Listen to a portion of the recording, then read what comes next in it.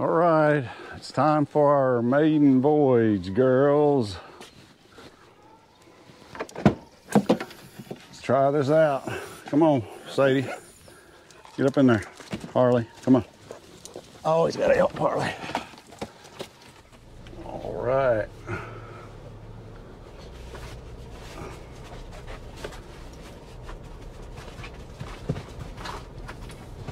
Sadie likes to run back and forth between windows and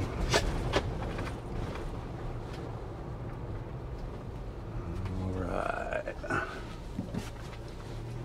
We're going to a favorite spot.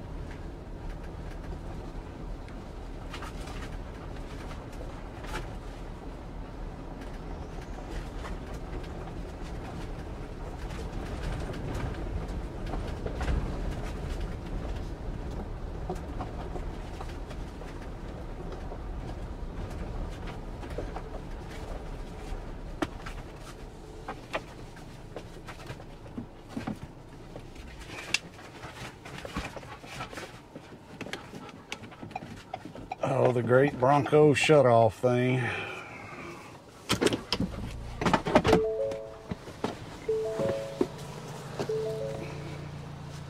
I'm not going to shut the door because it'll honk.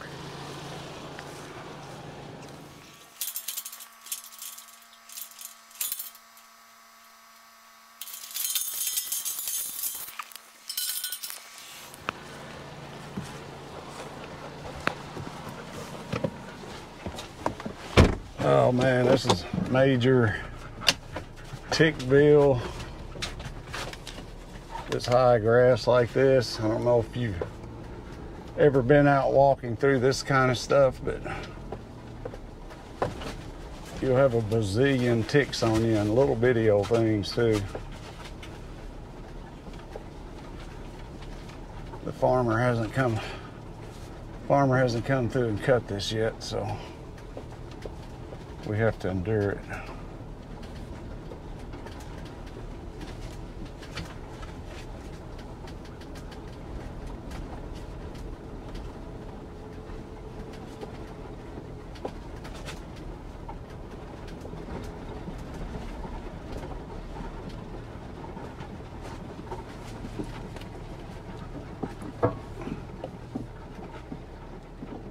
I normally park up here, but I think I'm going to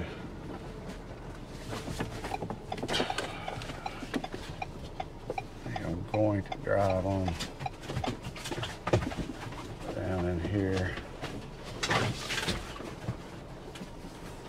get out of the thick grass a little bit.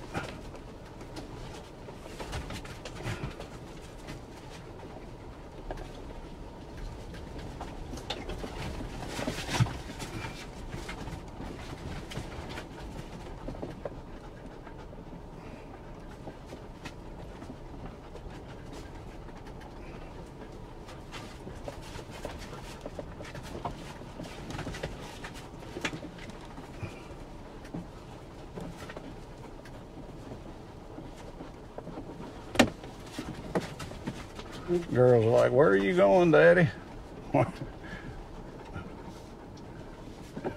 Park right up here. Grass is not as high here.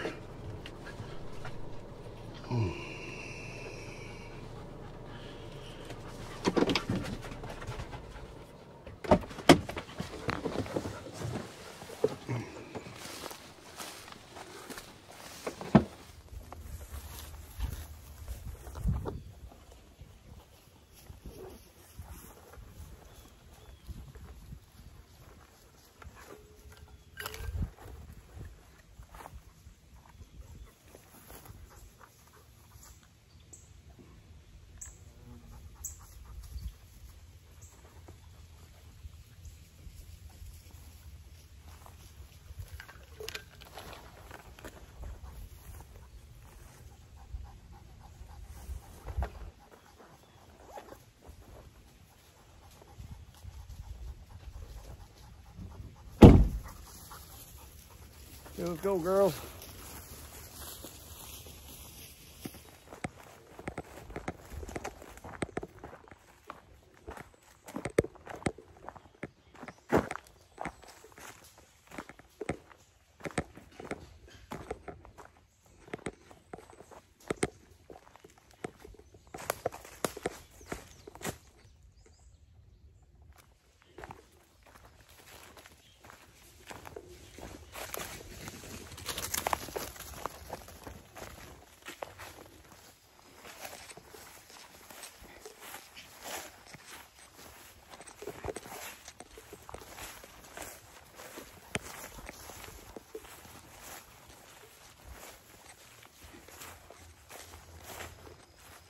Funny because Harley will point at just about anything, but Sadie won't back her. But see Harley. What did you, girl?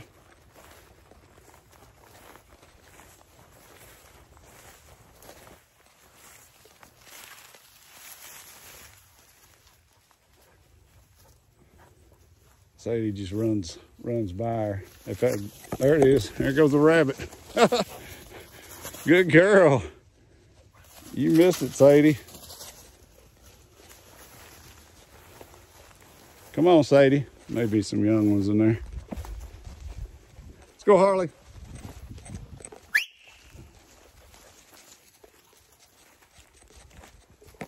Come here, girl.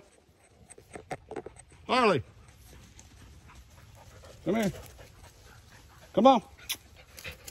Rabbit's gone. Come on. Good. Come here. Come here. Come here. Good girl. That's a good girl.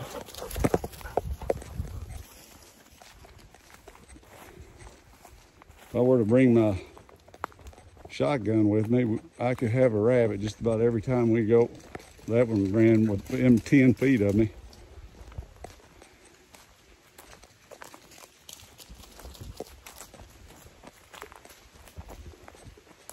But what I was saying, if they would have been Sadie pointing, Harley would have, if she sees Sadie pointing, she will stop wherever she's at and point. But Sadie doesn't return the favor. Sadie will just bust on through. It's funny watching the girls work. We used to hunt, or I didn't hunt with them, but my dad and brothers and stuff would quail. My dad and brothers and stuff would quail hunt a lot. So we had different types of dogs and things, so it was fun, but I don't know. There got to be a shortage of quail for a while, and then the farmers now, they take down all the fence lines and things, and that's where the birds would go. They would live in those fence lines. We'd walk the edge of the field, cornfields, and of course, if you don't know, the hunting season is in the late fall, early winter, so there's no crops out.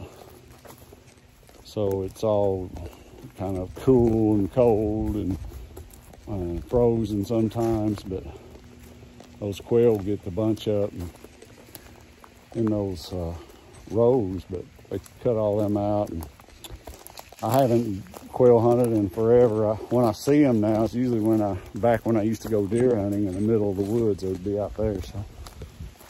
So, don't do that anymore, but I still love the dogs. I think they're the best minding dogs, the smartest dogs. I can teach them anything.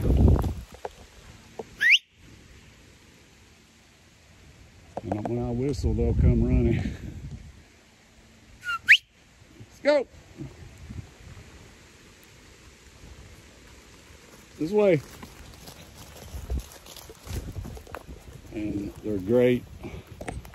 They're great to be house. I just leave them in the house, and they have a dog door. They can go out the door during the day. I've got a big fenced in area that they can get out, but they can come in and whenever they want. Now, if they get dirty, wet, or muddy or something, Mama makes me clean them up before they come in, but they understand me. I mean, they can tell when I start to get angry or my mood changes and stuff. So the dogs get to know you real well whenever you have them close to you inside, and they'll point and do everything. You know, it used to be back in the days, early days, I always heard if you wanted to have a good bird dog, or there's several things I could tell you, but but I'll stick to the point. If you want a good bird dog, it can't be a family dog. Well, I found that to be horse crap. I've had, before these two, I had another setter that I go out and it would point everything. I mean, be no problems. They understand you. They could be pointed, and all I got to do is say a whoa or hold it or something like that, and they won't move.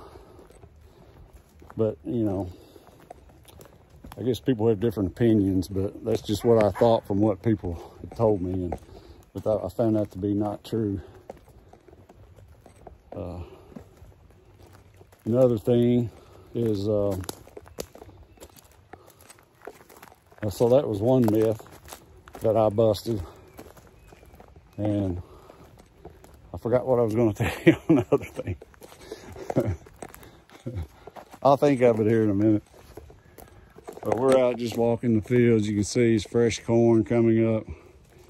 And this corn, like it is here, it doesn't hurt to even step on it, the dogs to run over it, because you can push it down, it'll pop back up. So it's not too bad. I don't mind walking out here now, but another month, I doubt if we'll even be able to get in here. It'll be so high, so.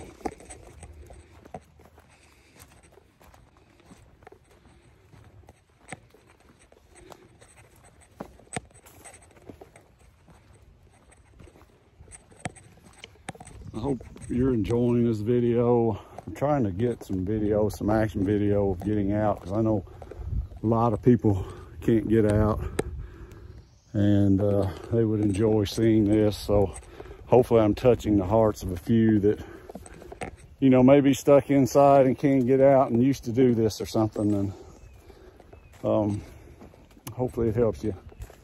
Also out there, if you would please go ahead and like and subscribe to my channel. I mean, it helps. I don't understand the YouTube algorithms and all that, but it helps me. I don't make any money.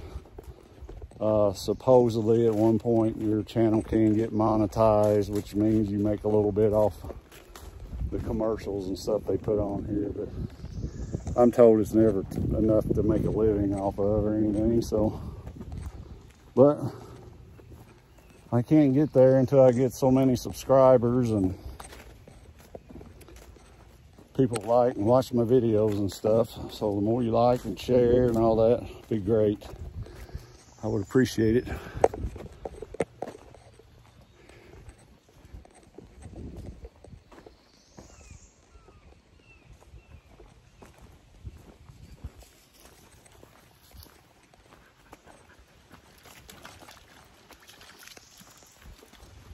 This is where Harley will usually flop down in the mud like this.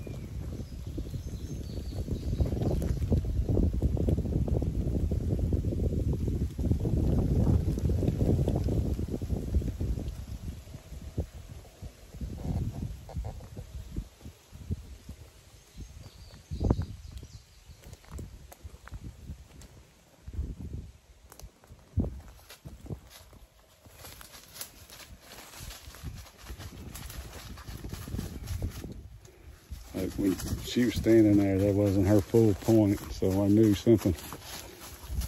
She wasn't sure something was there. Probably a rabbit.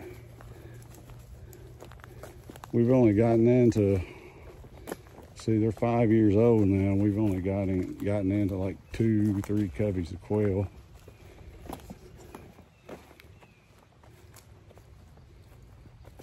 During that whole time. Mostly it's rabbits. Problem I have, one of the problems is I worry about here is one of the reasons I bring a gun with me is a handgun. Because I've come around the corner before, and Harley especially, sometimes Sadie, will be chasing a coyote across the field. One time I did that. Come around the corner and there was a coyote running out, not real fast, and Harley was right behind it. Well, then another coyote was coming in behind Harley at a distance. So I don't know if they were baiting her up to eat her later or what, but that's some of the dangers of this time of years. You can't see in the woods very good, but anytime dealing with coyotes, saw one out. A couple of weeks ago we were out here, and some of these are not true coyotes, they're coy dogs is what we call them. It's where a regular dog has got inbred into the coyote family. So, but that's just some things you got to be aware of. This time of year too, snakes. We don't have a lot of poisonous snakes, but the copperheads, and there are a few. I can kind of tell when they're pointing a snake or something. It's just a little bit different point. They're a little like a more curious look in their eyes. So I'd call them off every time, and they'll usually come running back to me if that's the case. But if they're on, look here, they're laying in the mud up here. I'm going to send this to Mama. She's going to whoop some butt. It's a nice day today. It's been hot. Today is in the mid 60s. Got a breeze, so it's kind of cool.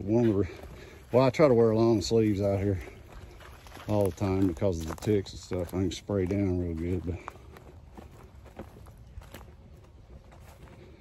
I kind of bring them out. I try to once every weekend or twice during the winter and stuff, but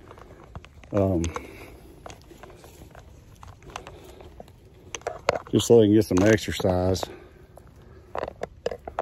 Let me fix this mic. Got to get a better system going here for you guys. I'll get me a new camera or something. I'm just filming with phones now. I've got a GoPro too. But I try to get them out. Usually Saturday and Sunday is what I do. Saturday and Sunday morning. We go to church, so Sunday before church. Usually it's cool then, and in the early mornings. This is mid 1:30 now. I got off work a little early today. I've been gone.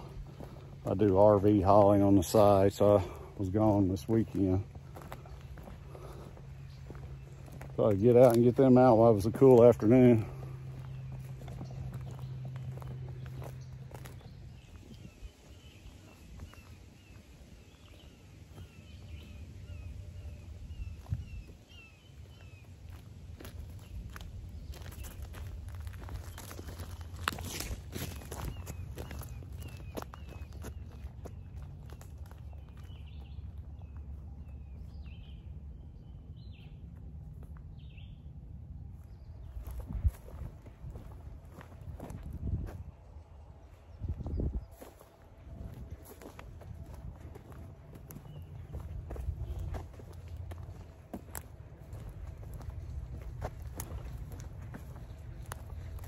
I love it out here.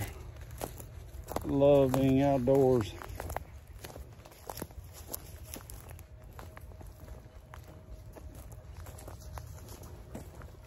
You can have the TV.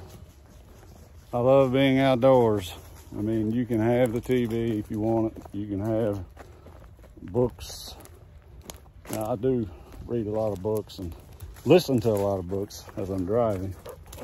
And mostly they're books on how to better myself. They're not really fairy tale books and stuff like that. But leave me out here. You guys can have the indoor stuff.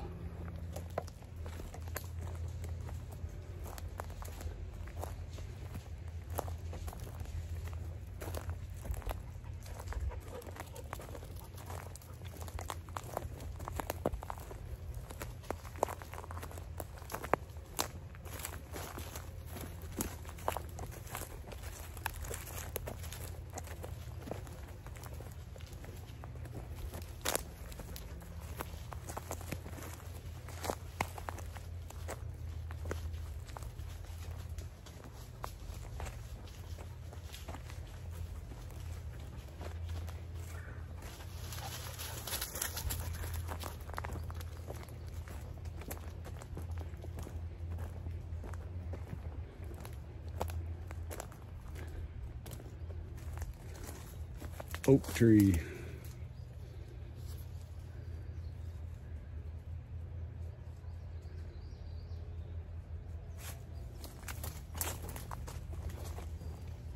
I believe that's a red oak.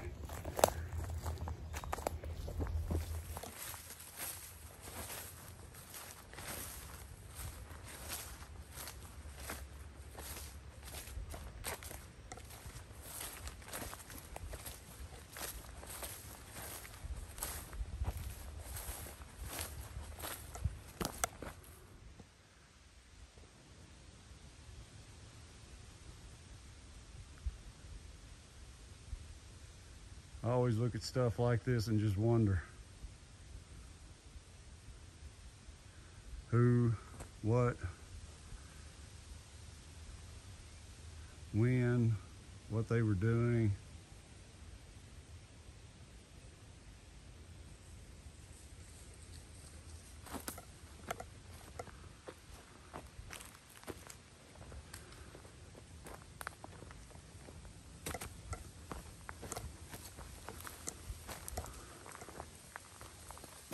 And I just realized I did a whole video here and wasn't in HD mode.